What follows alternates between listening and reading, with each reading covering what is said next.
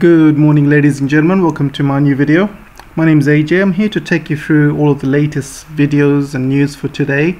I'm also going to be talking about, in the second half of the video, is a major breakthrough in the Chinese chip manufacturing, and one of the biggest chip manufacturers, SMIC, has basically created and is selling 7nm chips, which is a huge breakthrough. So I'm going to be talking about that in the second half of the video. And so let's start with the first half of the video. I'm going to start with Ukraine grain deal, why it matters. So basically they've agreed to a deal between Kiev and Moscow with the help of Turkey and the UN to basically deliver grains around the world. And Ukraine has finally agreed to remove mines blocking the grain. So before, as you know, Ukraine had been blaming Russia for all of this grain shortages, but Ukraine had not or did not want to remove all of the mines that was blocking the ships. So now they've agreed to do that. And as you can see, also it's going to go via Turkey. So this was one of the main reasons Putin and Turkey met over like a few days ago. They met with Iran and they signed huge deals together, and this was probably discussed at that point as well. Funnily enough, ladies and gentlemen, I'm going to come to an idiot of the day straight away. Normally I wait for the end of the video, but there is another one coming up end of the video, but I'm going to come up with this one. So basically the Western papers are reporting that Vladimir Putin kept Erdogan kept Vladimir Putin waiting for a minute. And I'm thinking, what the hell is going on here? I mean, why are they reporting such crappy news articles? I mean, waiting for a minute is nothing. I mean, what's wrong with that? I just don't understand what the big deal is to keep someone waiting for a minute. I mean, compare this to Biden when he went to Saudi Arabia. You know, when he landed in Saudi Arabia, the prince did not greet Biden. So how long did he keep him waiting? Probably for hours and hours, and he didn't turn up. You know, but the Western papers are not going to report that, are they? You know, the prince, you know, MBS, he normally goes to the airport and greets people he likes. He greeted Trump when he arrived. He greets other leaders when they arrive in the airport. But why didn't he greet Biden? So they don't report anything like that. But just because he kept Putin waiting for a minute, that's all they have to go on. It's absolutely ridiculous. You see how the Western papers think. It's just, they're just clutching at straws. So the next story here, Ukraine should confiscate Russian gas, says the politician. So you know the pipeline that connects Russia with Western Europe, there's one that goes through Ukraine. And one of the reasons that Germany and as well as Russia agreed to build Nord Stream 1 and Nord Stream 2, because Ukraine had been stealing or siphoning off a lot of the gas that was meant for Western Europe. So that's the main reasons between Nord Stream 1 and Nord Stream 2. So they avoid all of this gas going via Ukraine because they keep stealing it. This pipeline is still going through Ukraine and they're probably still stealing it. And you can see how they're threatening Western Europe. Ukraine should confiscate Russian gas. I mean, if they confiscate it, imagine the misery and mayhem that would cause to Europe, because they have shortage enough gas as it is. And it's going to increase the gas prices. It's going to cause mayhem. And this is why Russia does not like gas pipelines going through Ukraine. And I'm pretty sure one of these days when Russia has finished building up all of these pipelines to the east, to China, to India, to Iran, Central Asia, other parts of Asia as well, Russia's going to just cut off this line because it's just too much headache for them. It's just too much bother. And you see Ukraine is bloody threatening to confiscate Russian gas. I mean, how do they get away with saying things like this? The Europeans are just sitting there taking all of these threats from Ukraine while they're sitting there in their chairs, comfy chairs, and still blaming Putin for it. It's absolutely crazy. It's crazy how they get away with it. So the US is seeing a lot of jobless claims. The economy is really looking bad. not just US, but the rest of the world, UK even. You see the inflation's shooting up still. Businesses are laying people off because they can't afford all of these increases in prices, because all the raw materials have increased, the cost of goods have increased, the cost of transport has increased. So companies do not have the budget to keep staff anymore, so they're letting a lot of people go. Same is happening to Europe, same is happening to UK, and same is happening to the US as well. And costs are rising every single day. It's just getting worse and worse. Obviously your bills are rising, your petrol costs are rising, gas prices are rising, mortgage rates are rising, you're paying more tax as well. It's absolutely ridiculous. I mean, right now people are enjoying the summer, but once winter comes, I can probably see a lot of mayhem happening on the streets, people rioting. Things can get really, really bad. So it's important to kind of keep this in mind. And also, interestingly, I read an article the other day, and I also read a couple of other YouTube channels, and it kind of scared me because, you know, it's basically banks, Western banks, I did not know this, have the power to confiscate your money in the event of a huge financial crisis. So I didn't know about this, and again, it shows that your money is not safe in Western banks. I mean, yeah, we've had a crisis in 2008, but that was nothing compared to what's coming now. For a real major crisis, and if the banks run out of money, basically it's written in the banks. There's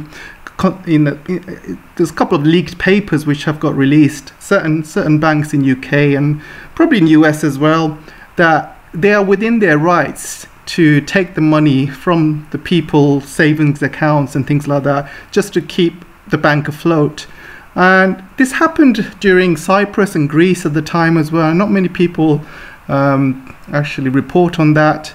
But you know, if you are living in the West, if you're living in UK, if you are living in the US, I really suggest you guys look at your savings, see where you have saved your money, and think about ways to get it out or just spend it on something like an asset, for example, property, just something that the bank cannot just take your money away.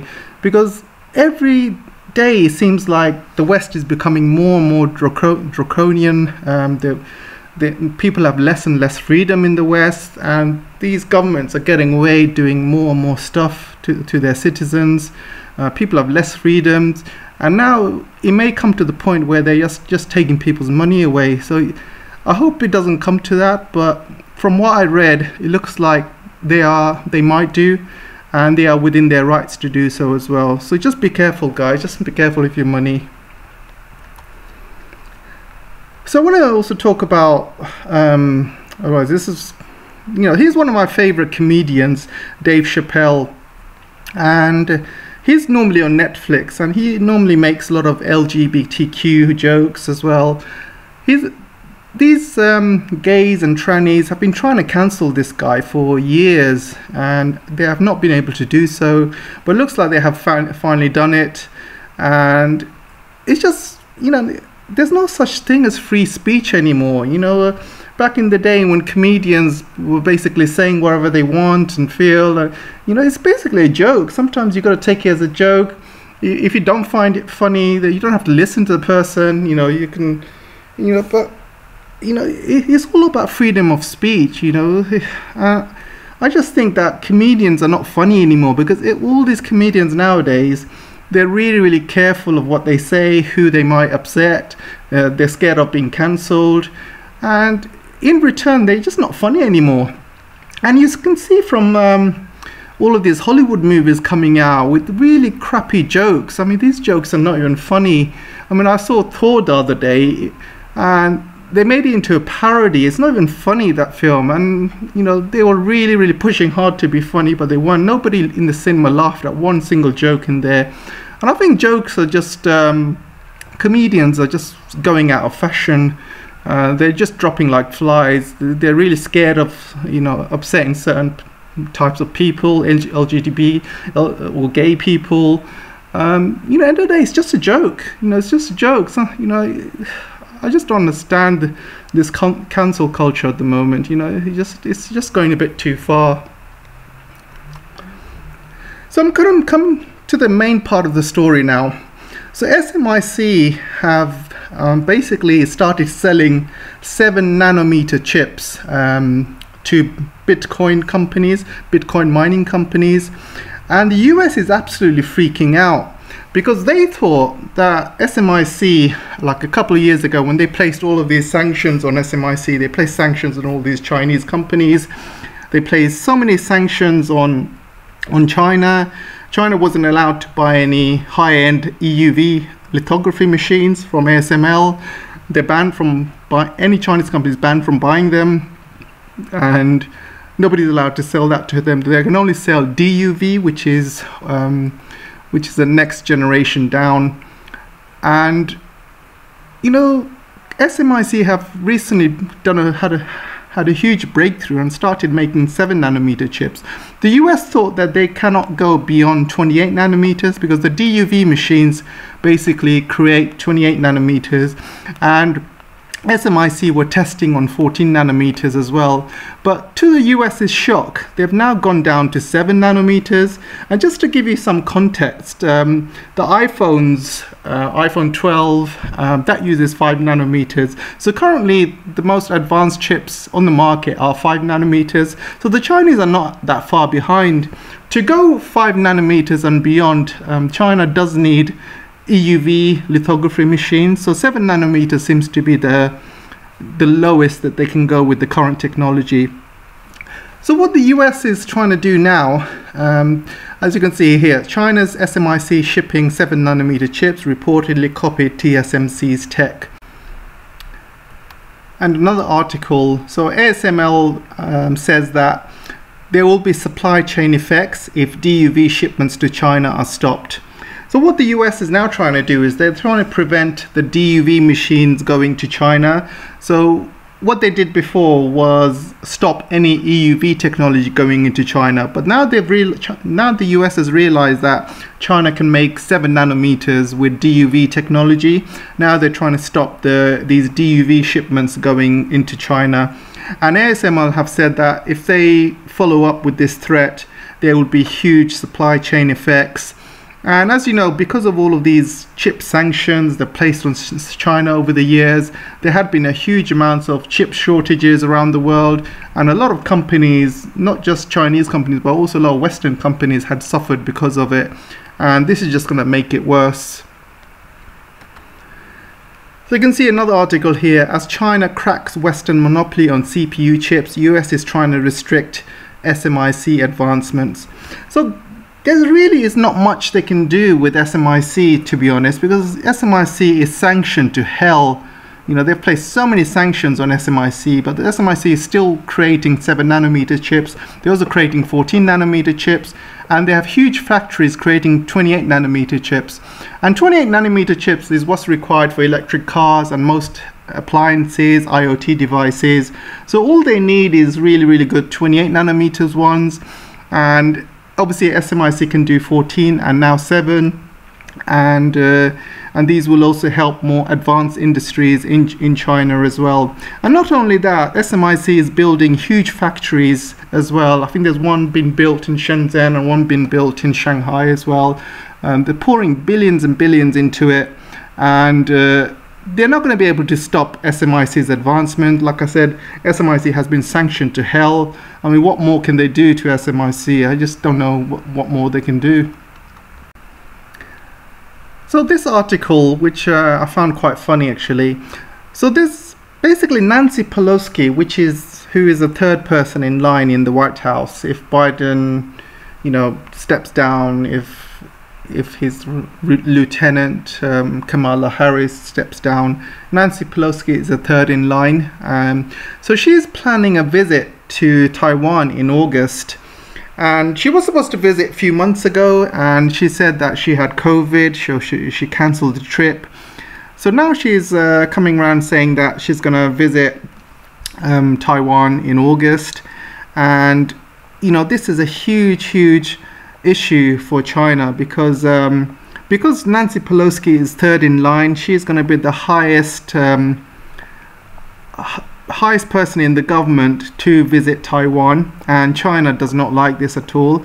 And the fact that she's going normally means that she had approval from the top, so Biden would have given approval for this to happen. And China is, I've looked at some Chinese papers, and China is mulling what to do about it, and they are thinking of taking so many actions. One of the actions is to basically get her restrained and stopped, like Canada did to Wang Menzhou. So basically try and arrest her and keep her detained. And there's also other stuff that China said that they would do, but one thing's for sure, they're not very happy, because since this one China policy was written up in the 1970s and agreed by President Nixon at the time. And one of the reasons China at the time, started shaking hands with President Nixon, they made it very clear that Taiwan was part of Chinese territory, and there's only one China, and that includes Taiwan, which is part of China. And President Nixon agreed to it, and the reason he agreed to it because he needed China on board to be against the Soviets, and so he was basically helped win the Cold War, because if China wasn't on the American side and against the Soviets at the time, America would not have probably won the Cold War. So that was a really big move at the time. So what was really important to China was one thing, which was Taiwan. And it's very important to them, because Taiwan is the last remaining thing left for them as part of their 100-year or 150-year humiliation they've had from the West and from Japan. As you know, Japan occupied and took over Taiwan, and the British occupied and took over Hong Kong. So there's a lot of territory that China had lost over the years. So they've got back Hong Kong, obviously, from the British. They got back Macau. So the final thing, to end the 100-year humiliation is to get the Taiwan island reunified back with the mainland. So that's very important to the Chinese people. It's very important to President Xi, and it's the one thing that is Chinese red line. There is no negotiation about it. You can't mess around anything about Taiwan. So this is why there's huge issues every time America messes around with Taiwan, starts interfering with Chinese internal affairs, because according to the Chinese, they see this as an internal issue. They want to reunify with Taiwan peacefully, and they feel that America is coming in and basically messing around like they're doing to Ukraine. They're just getting involved. They are pushing for separatists, and they're just messing around with their own internal affairs, and that's how the Chinese feel.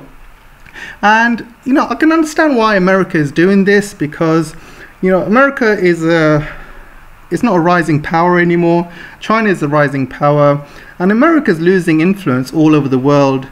So they feel that if they lose Taiwan to China, that's going to be a huge balance of power moving towards China, because if they lose Taiwan to China, they will start losing South Korea, they will start losing Japan, because South Korea and Japan will feel that America cannot protect them anymore, and it's a huge thing. And also one of the things America would lose is the first island chain.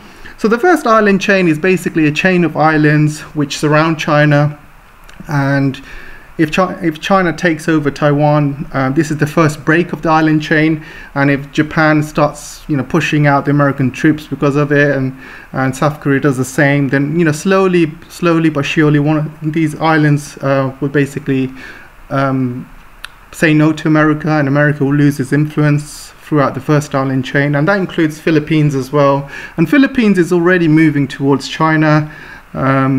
So things are changing.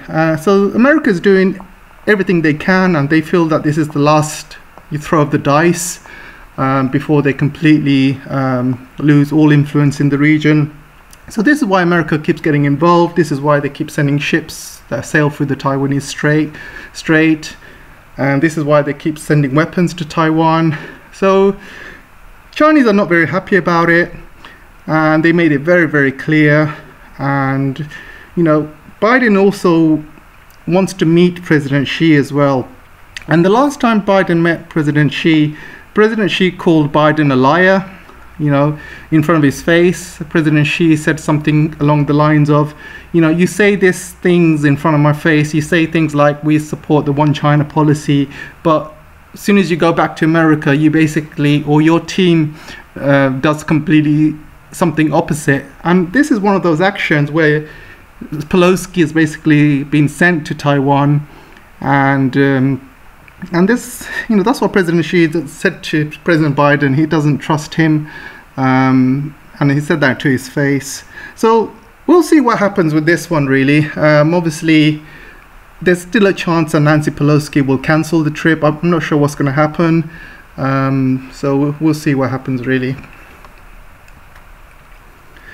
So the final story of the day, the idiot of the day, is basically Ukraine's First Lady. She has asked Congress for more weapons. So basically, the beggar himself, Zelensky, he knows nobody is listening to him. He's going around the world begging for money, begging for weapons, and it's becoming tiresome, and it's becoming very, very tired. He's becoming tired, and people are now not listening to him anymore. So what does he do? He sends his wife to beg for him instead. So his wife is in Congress begging for money, begging for weapons. And I've seen a story circulating as well that she actually gave Biden COVID as well. I've seen this story circulating, so I'm not sure if it's true or not, but it is circulating out there. It is one of the reasons why Biden got COVID. So I'm not sure how much truth is in that. But the point is, you know, the fact that Zelensky is sending his wife to do his dirty work, you know, sending his wife to do all of these begging for him, asking for more weapons. And it's absolutely shameful, completely shameful. So that's all I wanted to say today, guys. Thanks for listening. Don't forget to like, share and subscribe. Really appreciate the support you guys are giving me. You can join my Patreon or locals, or you can buy me a coffee. It keeps me going. I really appreciate all the help. So I'll see you guys again soon. Take care for now.